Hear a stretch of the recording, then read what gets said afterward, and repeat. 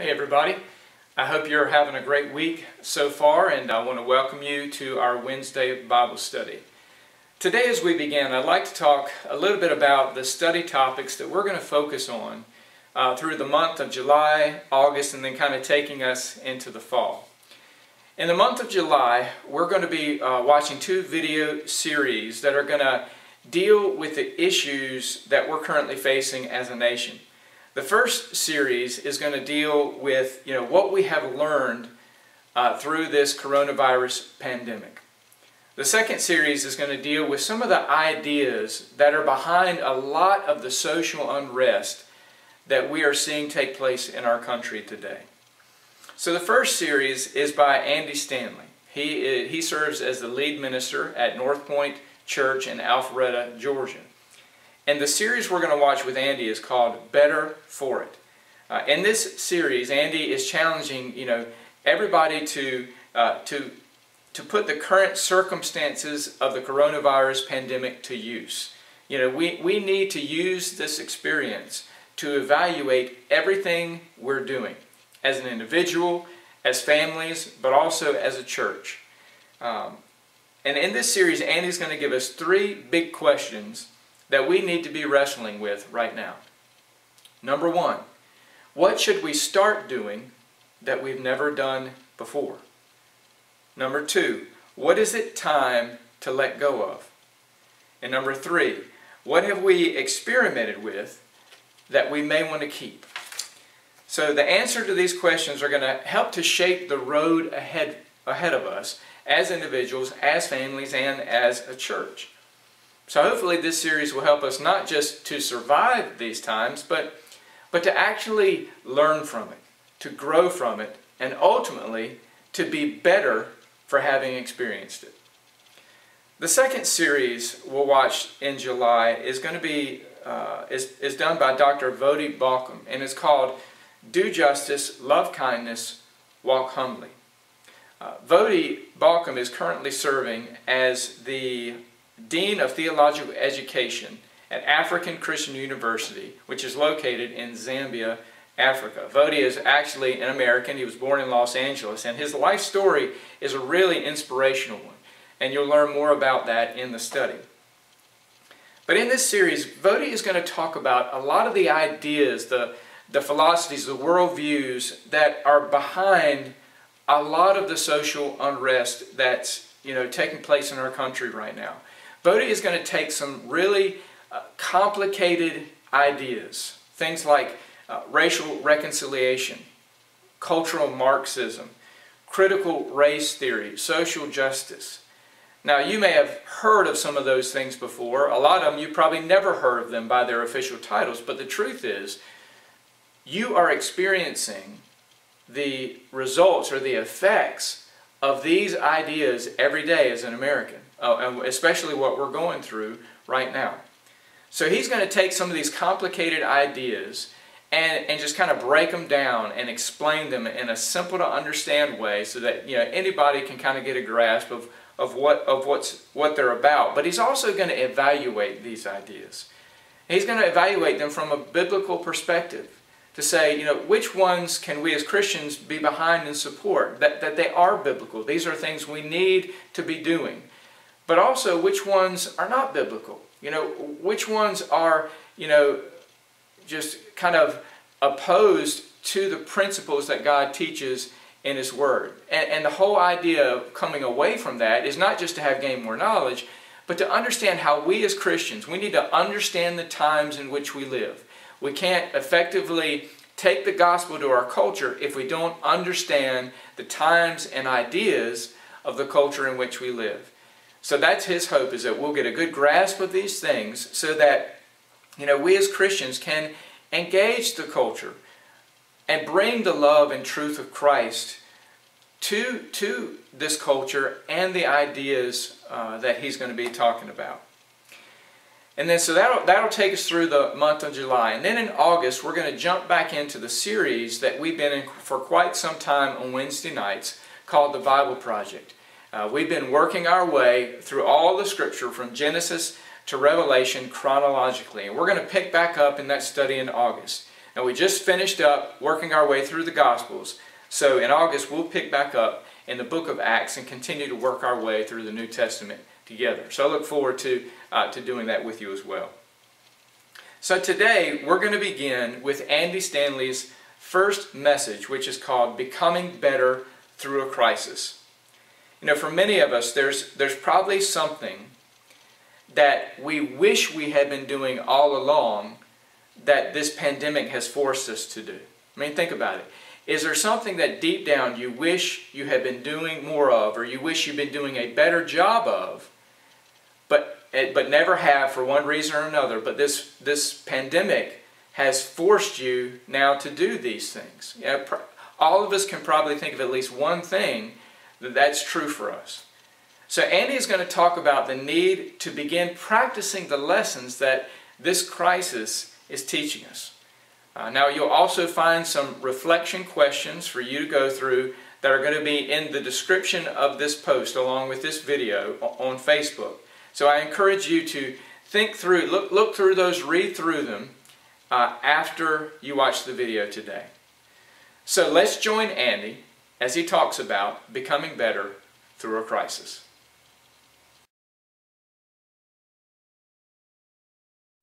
So here's something I bet we all have in common. I'm kind of ready for things to get back to normal, aren't you?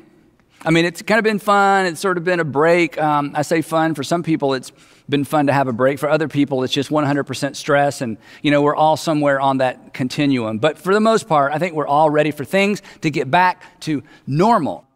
But in light of what we've experienced and in light of what we've learned, it would probably be a shame for us to just go back to the normal. So right now, there are a lot of people talking about the new normal. In fact, I bet you've talked about the new normal.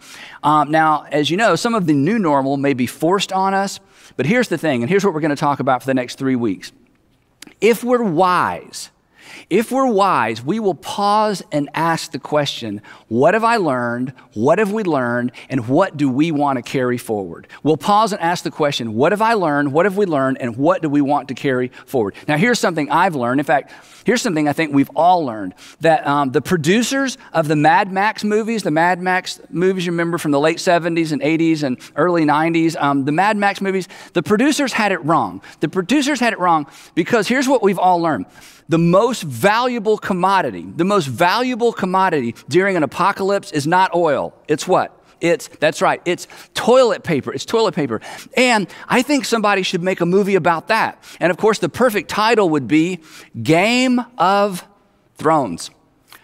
But that's taken. Anyway, so the question we're going to ask for the next few weeks is, how can we take what we've learned and carry it into the future? Or, to the title of this series, how can we be better for it? How can we be better for it? How can we be better as a result of what we've all just experienced? It was forced on us, but we're coming through this. How can we be better for what we've just experienced? And if we don't stop and ask this question, we will forget. And it would be a shame, because pain without gain, you know this, pain without any gain is a shame. Now, I realize for some of you, you are not ready to ask this question, because your response to me so far is, Andy, I can't think about how to be better for it because I'm still in it. In fact, I'm just beginning to suffer the consequences of what we've just been through. So, hey, thanks. Maybe later I'll check back in, but I can't begin asking the question, how can I be better for it? Because I'm right in the middle of it.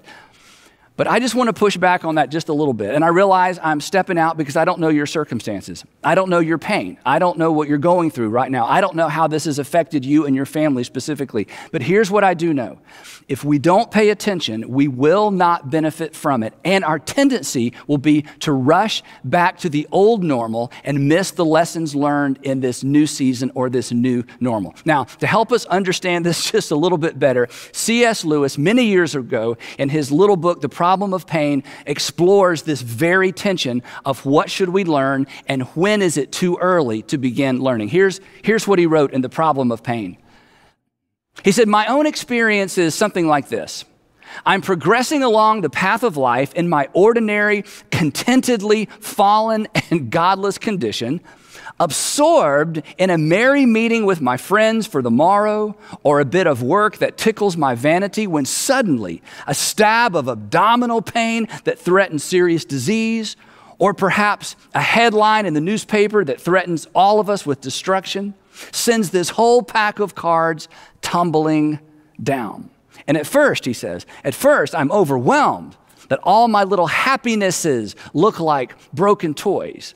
But then slowly and reluctantly, bit by bit, I try to bring myself into the frame of mind that I should be in at all times. And perhaps, by God's grace, I succeed. And for a day or two, isn't that our experience? And for a day or two, I become a creature consciously dependent on God and drawing its strength from the right sources. But the moment the threat is withdrawn, and you already know what comes next, right? And the reason you know and the reason I know is because it's our story. We've been there, right? For some of you, your story went like this 2 or 3 years ago, maybe 5 years ago. Your husband or wife came to you and said, okay, if you don't change, I'm done. I'm out of here. We've talked and counseled, and I don't see any permanent change. And suddenly he or she had your attention. You sat up straight and you began making changes, right? You began coming home earlier. You started listening better. You paid more attention to the kids. You paid more attention to what he asked and what she asked. And suddenly you became a better husband. You became a better wife, and the marriage got better for a while. But the moment the threat was withdrawn, you began to retreat to your old ways, your old normal, your normal. Or maybe you're a single woman, and maybe your story was something like this, that you discovered, or you at least thought, that you were pregnant. And it scared you to death. And suddenly your religious past came crashing down on top of you. And maybe you prayed for the first time in a long time, and you begged God, and you promised God, and you promised change. And then you discovered that you weren't pregnant, and you were so relieved, and you were a different person. And you behaved yourself, and you stepped back into the standards that you had always embraced growing up for a while. But once the threat was withdrawn, you began to drift back into those normal ways. Or maybe your story is this. You had that scary physical, and your doctor looked at you and said, look, we've talked about this before, and if you don't make changes, you will not be around to play with your grandchildren. You certainly won't be around to play with your great-grandchildren. And he or she got your attention, and you went home and you got serious, and you dieted and you exercised, and people began to say, hey, you're looking better, and you felt better. Everything was better. And for a while, you stuck with it. But then what happened? Well, once the threat was withdrawn, you drifted back to normal. And all of these scenarios, and there are more, you've got your own story. All of these scenarios make me think, what is wrong with us? Why do we have to be led to the brink of disaster before we are willing to make the changes that we've known all along we need to make? Back to C.S. Lewis. Here's how he finishes this idea. But the moment the threat is withdrawn, my whole nature, and look at this verb, this is great, my whole nature leaps back to the toys. God has had me but for 48 hours, and then only by dint of taking everything else away from him. But let him sheathe that sword for a moment. And here's what I want us to avoid, and this is why we're going to talk about this for the next few weeks. Because in order for us to gain through this pain, we have to be intentional. Otherwise, we will all drift back to the normal that we used to have and never learn anything from it. And that's why I wanted to poke and prod just a little bit for the next few weeks. Listen to how he finishes this idea. But let him sheathe that sword for a moment, and I behave like a puppy, that when the hated bath is over, and if you have dogs, you know exactly where this is going. I behave like a puppy that when the hated bath is over, I shake myself as dry as I can, and I race off to reacquire my comfortable dirtiness. If not in the nearest manure heap, at least in the nearest flower bed. Now here's the thing, and you know this, and this is true of all of us. It is human nature to return to bad habits once the pain associated with those bad habits is gone, right? It's human nature. It's human nature to return to our bad habits once the pain associated with those bad habits is gone. In other words, it's human nature to want to get back to whatever normal was. But here's the thing, and you know this, right? Aspiring to normal? Come on. That's not very inspiring, right? So here's the question we're going to wrestle to the ground for the next 3 weeks. How can we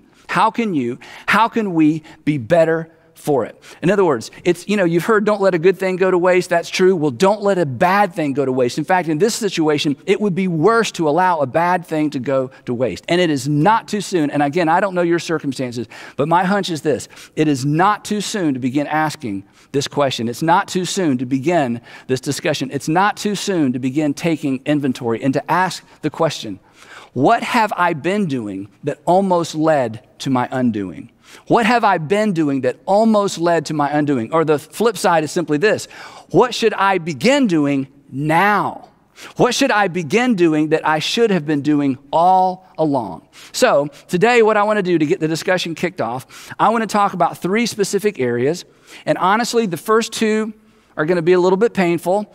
The first 2, you may feel like I'm being a little bit insensitive, that I'm doing more meddling than speaking or preaching, but I want you to hang in there with me. And the reason it's going to be uncomfortable, it feels like it's too soon to talk about this, but it is not too soon. While the pressure is on, this is the time when we learn the most. This is the time when we gain the most perspective. And what a shame it would be to lose these lessons, to lose these learnings, and to lose this perspective. So I want to talk about 3 areas today, and then next week, I'm going to come back and I'm going to talk about your superpower.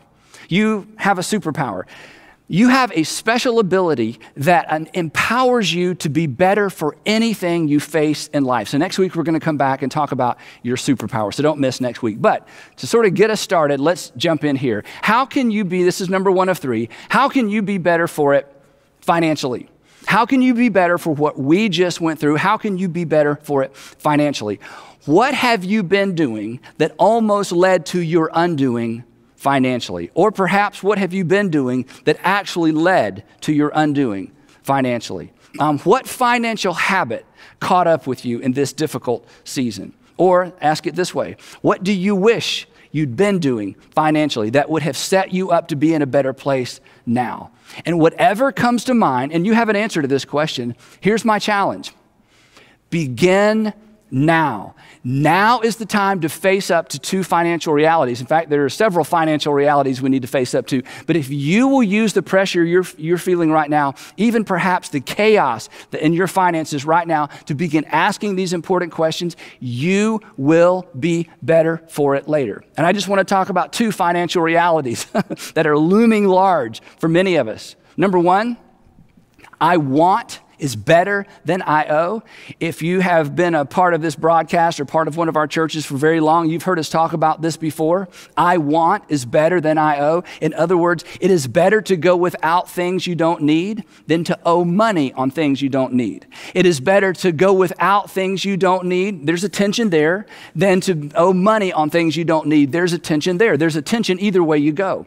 But the tension of I owe is far worse than the tension of I want. The second financial reality that looms large right now that serves as a reminder and perhaps sets you up to be better for it is this. A financial hole, and you're going to hate me for this, but a financial hole is always due in part to a lack of self-control. That a financial hole, and I made it rhyme so you'll remember it, a financial hole is usually, maybe always, but let's just say usually due to a lack of self-control. Let me illustrate it this way. Before this crisis, you had this thought. If only I had more money, if only I had more money, if only I made more money.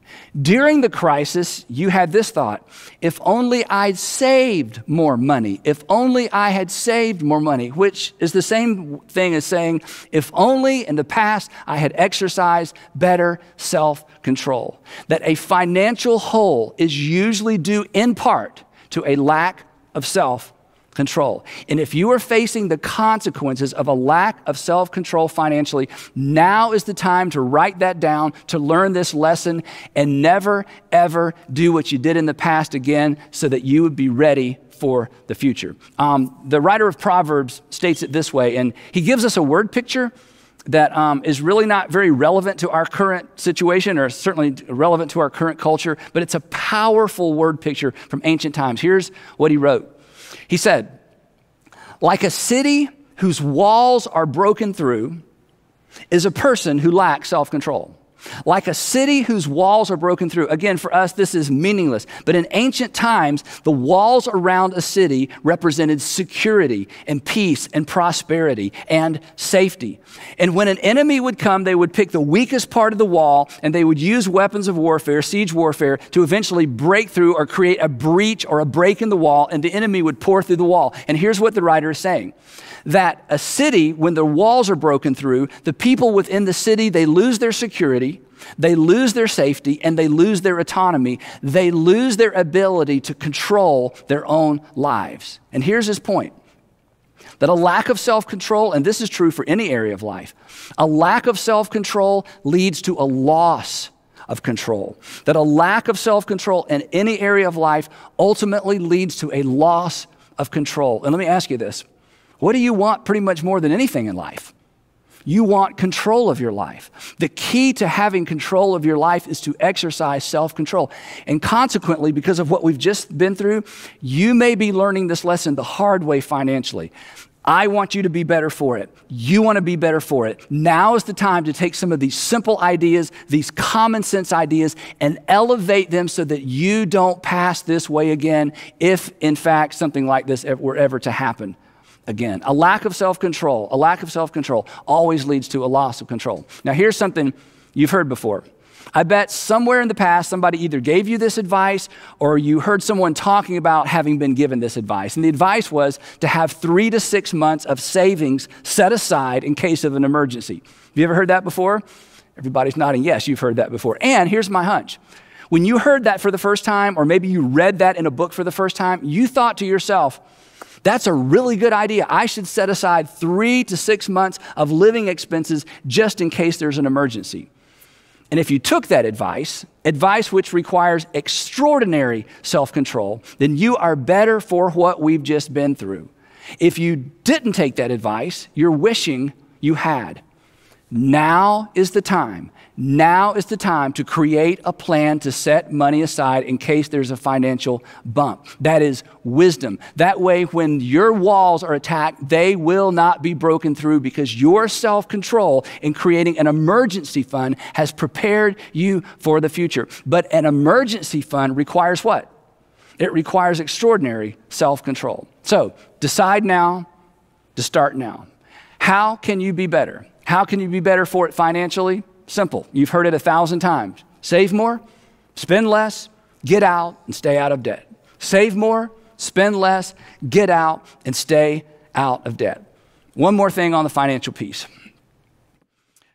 If this particular season has hit you particularly hard, your tendency will be to blame the virus and your boss and perhaps the economy. And that's a mistake. Certainly the virus contributed to it. Certainly your working situation contributed to it. Certainly the economy has contributed to it. But here's what I want to say, and this is hard. Perhaps you contributed to your situation as well, and you must own that slice of the pie, and now is the time to own it, and now is the time to make decisions so that you never face this situation again. Take responsibility for your finances, embrace all that common sense you've heard your whole life, exercise self-control, and prepare for the future. Take notes, make a plan, decide to be better for it.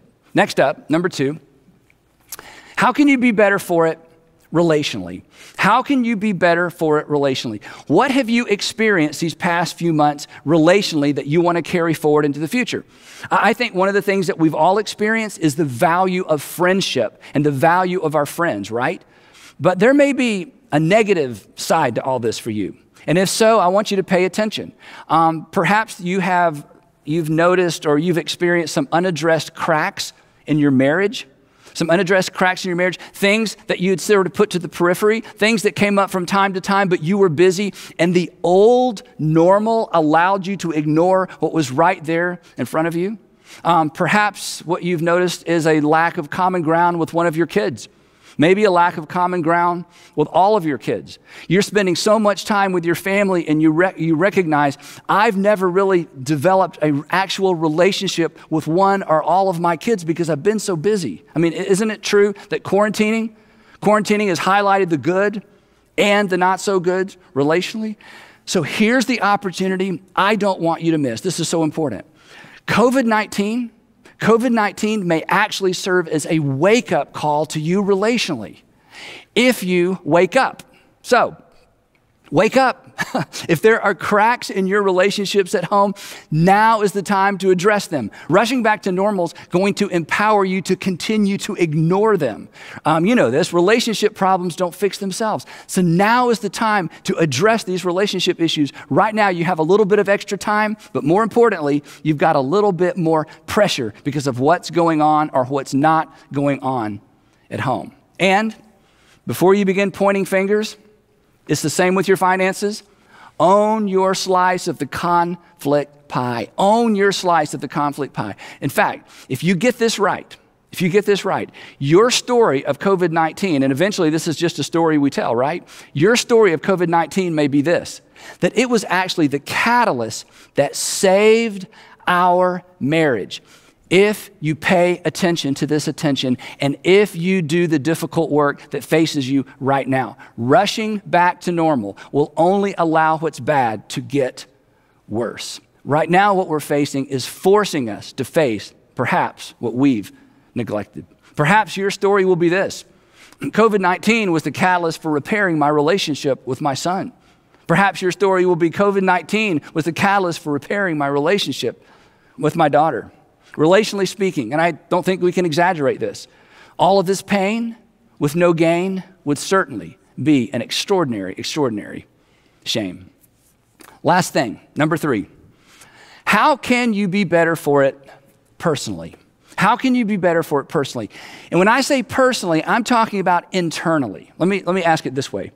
How is your worldview holding up? How is your worldview holding up? You know what your worldview is. It's the way that you see and interpret and explain how the world works. And when difficult time comes, sometimes our foundations are rocked. And if your foundation, your worldview has been rocked, you should pay attention to that. Do you find yourself asking questions that you've never asked before? If you're not a particularly religious person, have you found yourself praying for the first time in a long time? Maybe you went and found a Bible for the first time in a long time. If you are a particularly religious person, has your faith been rattled? Did you perhaps discover that your faith was more fragile than you imagined? Did you find yourself asking questions, or do you find yourself asking questions you've never asked before? Questions like, where's God? How could God? Or I thought God. So here's my point. Regardless of which side of the faith aisle you're on, if this current season has created tension on the inside, pay attention to that tension. It means you are on the verge of learning something new or being reminded of something that you've forgotten. It could lead somewhere good, and it could certainly lead somewhere better. My friend Kate Bowler said this, and I wasn't sure if I'd heard her say it or actually had read it in her book, but here's her quote, and I'll tell you how I found it in just a second. Here's what Kate Bowler wrote. She says this: there's a little prosperity gospel in all of us. There's a little prosperity gospel in all of us. And the prosperity gospel is this gospel that says basically good things come to good people and bad things come to bad people. That just kind of what goes around comes around, and what comes around goes around. That you sort of earn your way through life, and that God favors certain kinds of people because of their behavior. And in spite of the fact that you may reject that kind of theology, I think she's right. There is a little bit of that thinking in all of us, that God owes me. Or if you don't believe in God, that life owes me, or karma owes me, or somebody owes me because I have been a good person and I have lived a good life. Now, Kate is actually a professor at Duke Divinity School. She's also a cancer survivor, and she has written from her pain, and she's basically put her life and her pain out there for the whole world to see and to examine in an effort to help people understand what it means to navigate difficult times. In fact, she wrote a little book that Sandra and I both read. It's entitled everything happens for a reason, and I love the subtitle, and other lies I've loved. So, as I mentioned, I actually texted Kate to make sure I got her quote right and make sure it was either something she said or something from her book. And as we texted back and forth and I told her what we were going to talk about, here's what she communicated to me in her text. She wrote this. She said, each of us, through the accidental narcissism of wanting to be happy. Don't you want to be happy? I want to be happy. And in wanting to be happy, she says, we kind of find ourselves tripped up in this accidental narcissism. What an insight. We get confused about what we actually deserve. And then she wrote this. The world cannot help us know the difference between who is righteous and who is just plain lucky. Now, here's my point.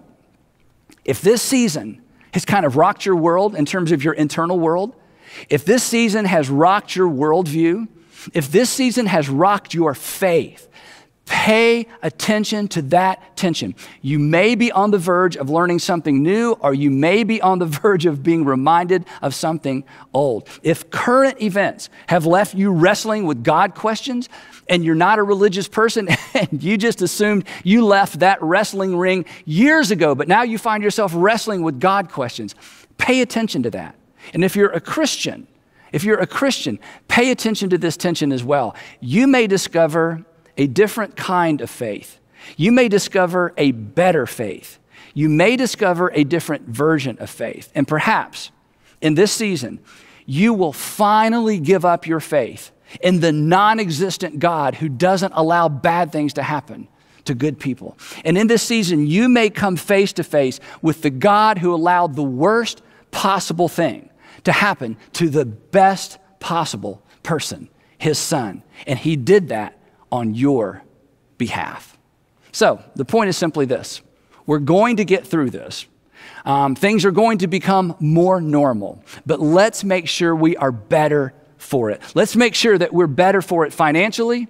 Let's make sure that we're better for it relationally, and let's make sure that we are better for it personally. Because, and you know this, pain, all this pain without any gain would certainly be a shame. So let's face and embrace the lessons we've learned, and let's for sure face and embrace the perspective we've gained. Let's all decide, and it begins today, let's all decide that we are going to be better for it. Let's not do what C.S. Lewis referred to when he said, let's not behave like a puppy when the hated bath is over. And this hated season will come to an end. This hated bath will be over. But let's not race off to the nearest flower bed. And let's certainly not roll around in the nearest manure heap. Let's not forget what we've learned. Let's not lose this perspective. And to help you do that, I want to make a suggestion. Now, some of you aren't going to like this, and that's okay. We're going to talk about it for 3 weeks. Some of you are going to love this.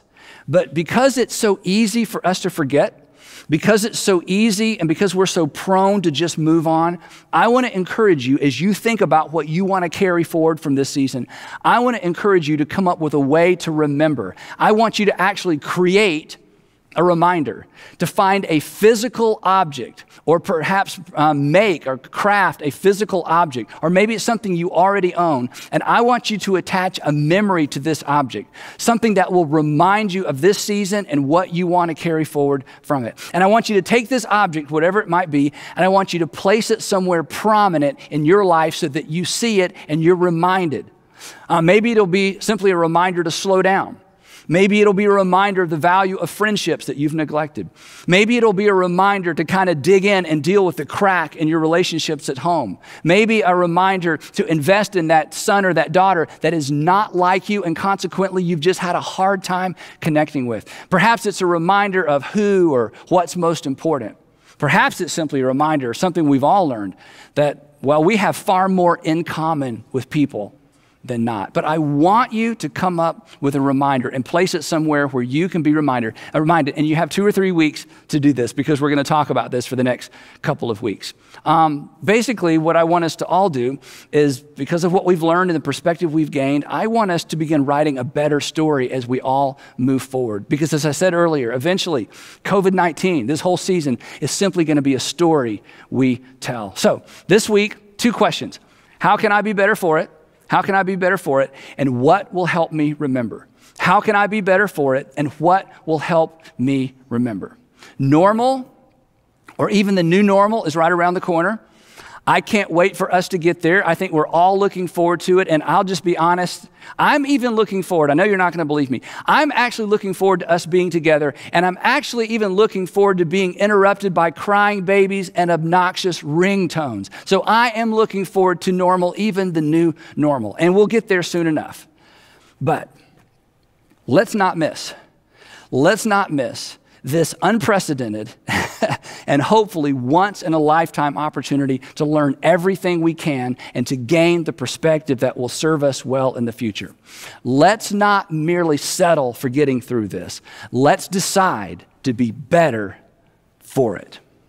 Now, next week, as I said, I'm going to come back and talk about your superpower.